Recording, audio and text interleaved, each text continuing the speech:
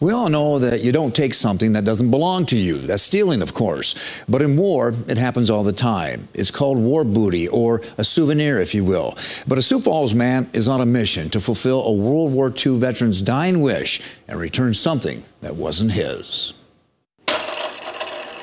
John Mollison, who's a historian, has a model airplane just like the one fighter pilot Claude Hone flew in World War II.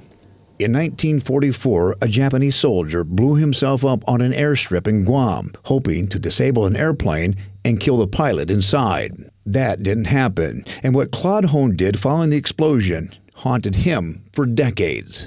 Claude did what you do when you're young and you're, looking for a souvenir, and he took the guy's wallet.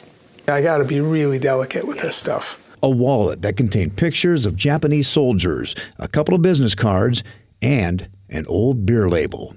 When I saw the beer label, that really brought this story home for me.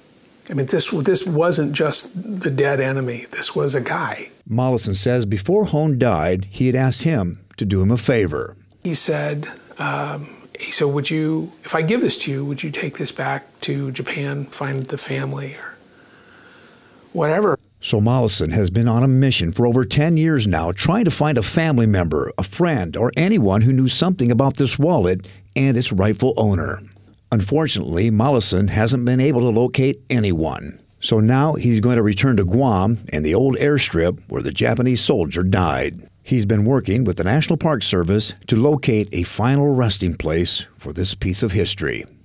If the National Park Service can't help me, can't create an exhibit for it or to go through their process, I'm going to try to bury it at the old airfield.